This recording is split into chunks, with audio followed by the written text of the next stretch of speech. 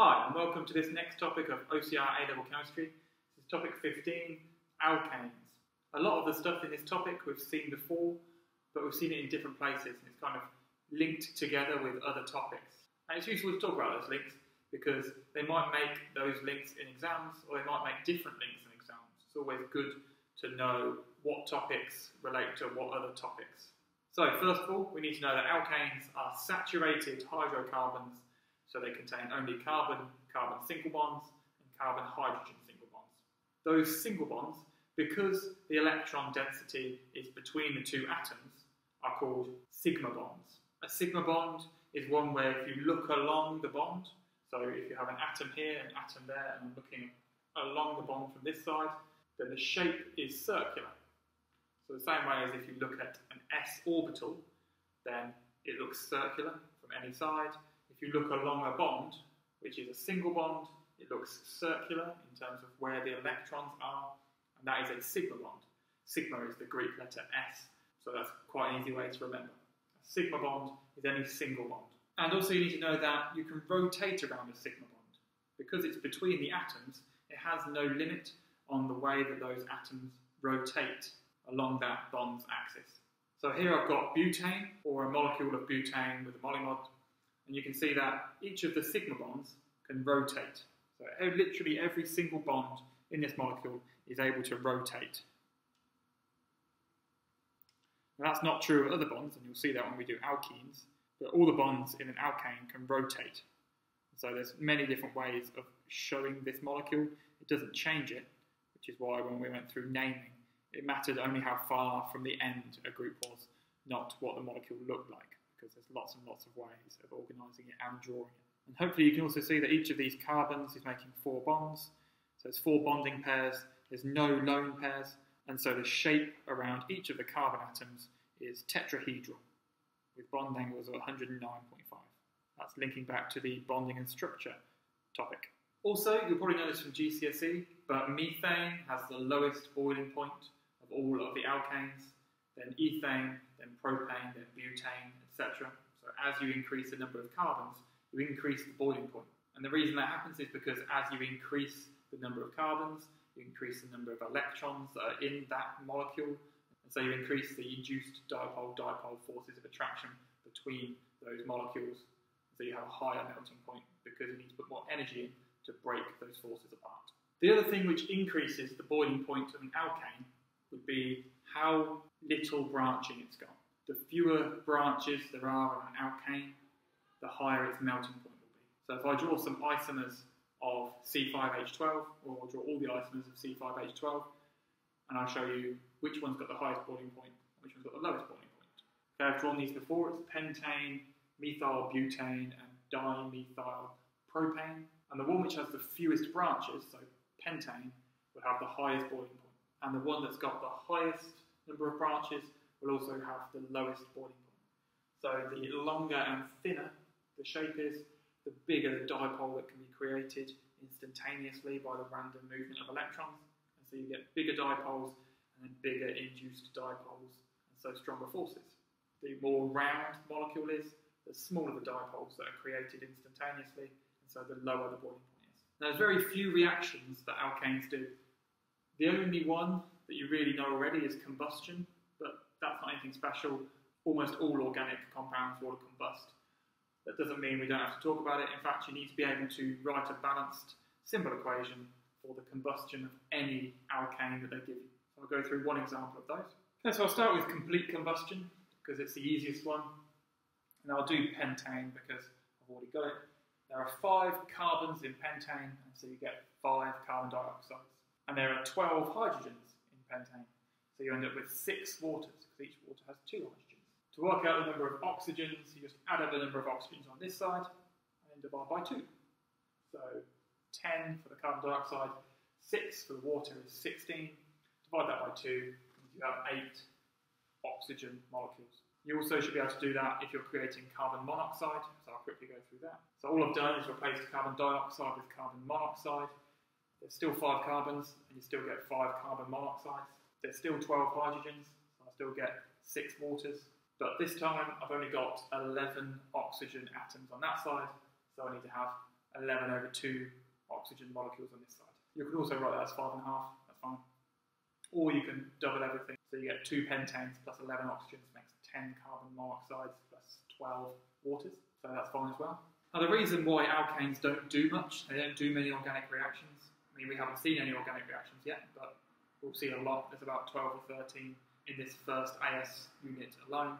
And the reason why alkanes don't do many types of reaction, they combust, they do one other thing, which I'll show you later.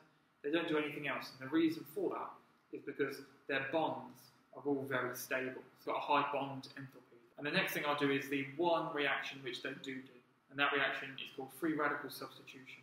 And right up our very first reaction mechanism. Remember, our reaction mechanism is something which shows you what happens to each of the atoms and the molecules in a chemical reaction. Not just the reactants, what you end up with. It's every step in between. Okay, so free radical substitution is a reaction between an alkane and a halogen. It's called free radical, or radical, because it contains radicals, which are species with an unpaired electron. And it's called substitution, because one of the hydrogens from the alkane is substituted with one of the halogens. So that means they swap over. So one example of this would be methane, which is the alkane reacting with chlorine, which is the halogen. What happens is the chlorine and one of the hydrogens swap over. So your products would be chloromethane and hydrogen chloride. And this is the overall equation. So it just shows you reactants and products. What we need to be able to do is every step in between. So how did these reactants come to be these products?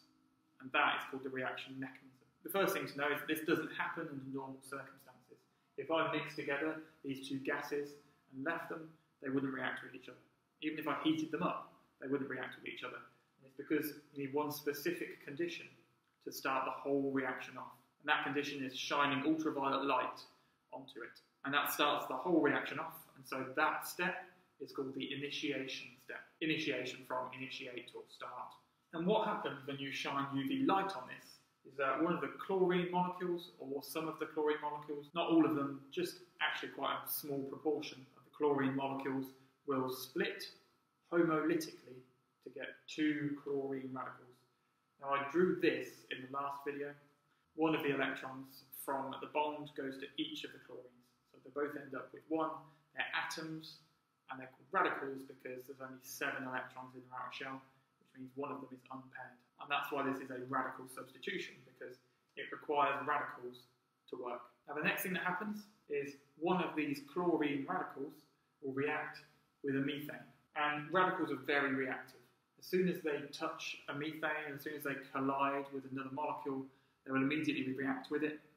And in this case, the chlorine will make a bond with the first thing it touches, which will be a hydrogen in this case, because the hydrogen's on the outside. And so that creates hydrogen chloride. So the reaction that happens when a chlorine radical touches a hydrogen is they bond together.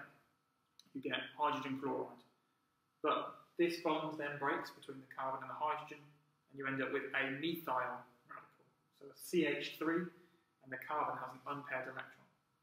So I need to put that here as well. And in this reaction, you see you go from having 1 radical to having 1 radical, and we've made a product during that process. So hydrogen chloride, that's one of the actual products. The next thing that happens is this methyl radical will collide with something and react with it. And the only thing that it can collide with at this point to make a reaction is a chlorine. And when it does that, the methyl radical will react with the chlorine to make chloromethane.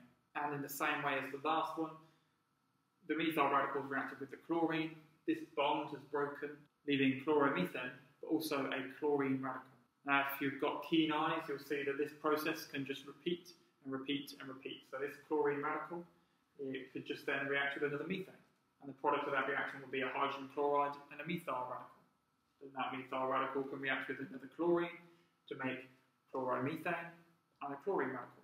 And then the process just repeats over and over again, reacting with the methane and the chlorine, so that's the 2 reactants, and producing hydrogen chloride and chloromethane, so the 2 products. And the name that's given to these 2 steps, but they're propagation steps. They're the ones which just continue the reaction, making the products and using up the reactants.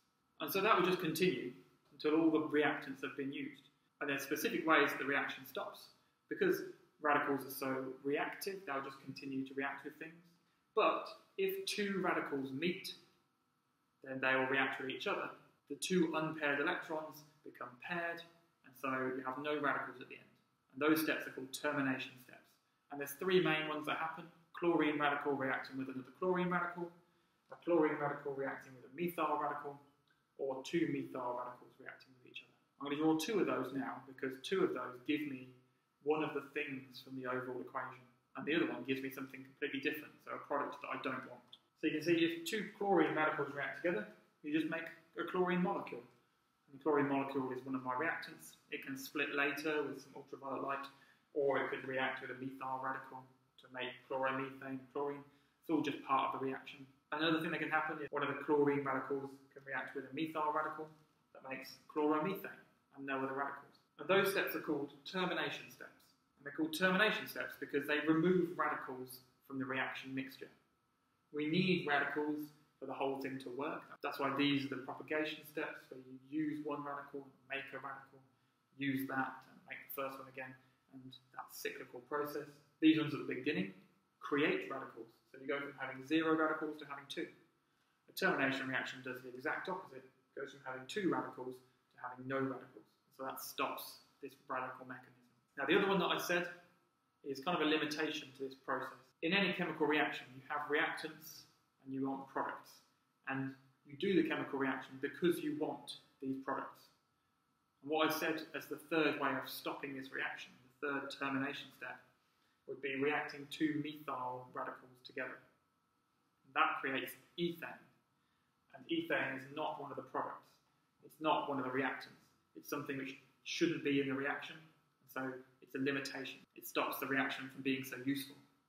Because that ethane you've got to remove at the end. And this is a limitation that they often ask you to draw an equation for, or write an equation for. And it's because it's so similar to these ones. It kind of makes sense logically. Now the other ones that they can ask you for, they won't ask you to write equations for, they'll just ask you what other limitations there might be. And to do that, I need to explain what's going on in the reaction mixture. When this first chlorine radical was made, it could collide with only two things. It could collide with a methane, in which case this reaction would happen, or it could collide with a chlorine molecule. And a chlorine molecule reacting with a chlorine radical makes a chlorine radical and a chlorine molecule. And that's exactly the same thing as you started off with. So that chlorine radical just needs to collide with something. The only thing that it can collide with at the beginning is a methane. And that starts this whole propagation step off. Now once you start making products in the same flask that you've got your reactants and your radicals, those radicals can collide with anything. Those radicals could collide with one of your products. And when that happens, it's possible that this chloromethane can turn into dichloromethane, or trichloromethane, or tetrachloromethane. You have more than one substitution happening, and those all need to be removed from the reaction as well. So this reaction is actually not very good. If you want a way of making chloromethane, this isn't a great way, because you make chloromethane, sure, but you also make a bunch of other things, like ethane, dichloromethane, and trichloromethane. And that's not what you want. You've got to remove that from the end, and it just costs you money. Now, other things that can happen, I use methane. And so there's only one place that you can substitute on methane, and that's on the only carbon that there is. With ethane, that's also the same. If you take a hydrogen off, it's always off of the end carbon. But as soon as you get to propane, then you've got more than one place that you can substitute. You can substitute one of the 6 hydrogens on the end carbon, or one of the 2 hydrogens on the center carbon. And that way you make both 1 chloropropane and 2 chloropropane. And that problem just gets worse the bigger that you make a molecule. So pentane, you can get 1 chloro, 2 chloro, or 3 chloro. And those are just the mono-substituted. You can also get further substitutions. 1,1-dichloropentane, 1,2-dichloropentane, 1,3-dichloropentane, 1,4-dichloropentane, 1,5. There are so many once you get to large alkanes that this reaction kind of becomes useless. And the only time that I can imagine them ever asking this question would be if you had methane or if you had ethane reacting with a halogen. Because all the rest of the time, there's so many other things that can happen that it becomes almost pointless to write out all of the mechanisms. But you need to be aware of those limitations. And on the specification, it says that this synthesis forms a mixture of organic compounds, and it specifically mentions further substitution and reactions at different places on the carbon chain. This mechanism, I'm pretty sure I've said it before, but it's called free radical or just radical substitution. Radical obviously because of all the radicals that we've got involved, and substitution because we're swapping a chlorine and a hydrogen around. And that's everything from the topic about alkanes. I hope you can join me for the next one. Goodbye.